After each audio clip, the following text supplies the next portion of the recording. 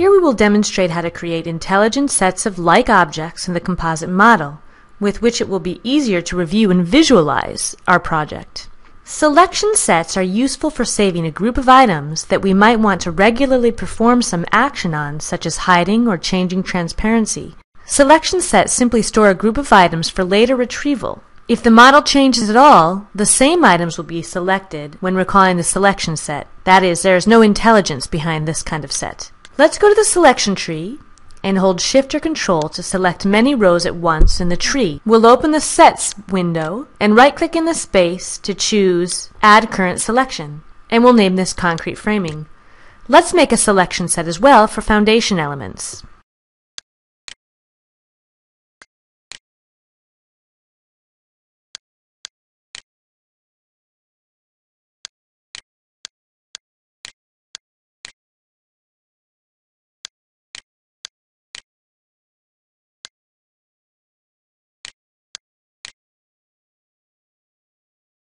Another more powerful way to create sets is to use the Find Items tool to search or query for items having a common property or combination of properties in the model database.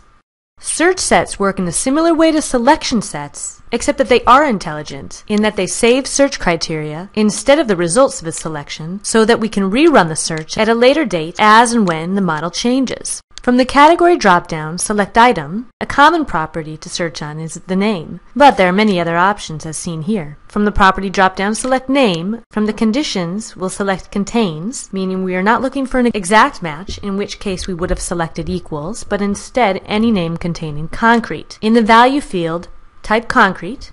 Click Find All to perform the search. In the Scene area, all the items satisfying the search condition will be selected and highlighted. We should also look around the building to check that all the concrete members we had been searching for were selected. In that way, we know our search was successful.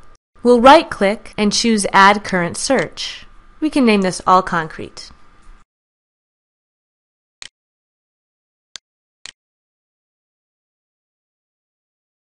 Let's perform a search for glazing or windows and add that set called Glazing Panels.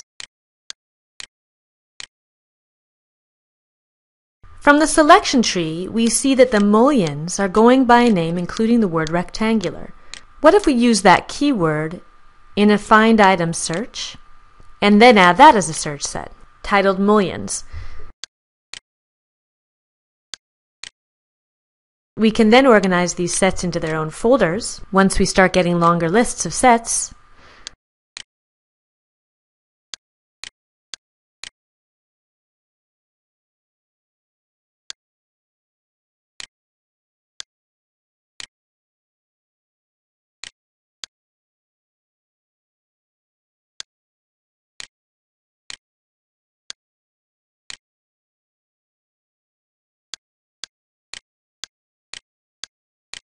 Suppose we wanted to merge the mullions and glazing into one combined set. Let's see how we could do that.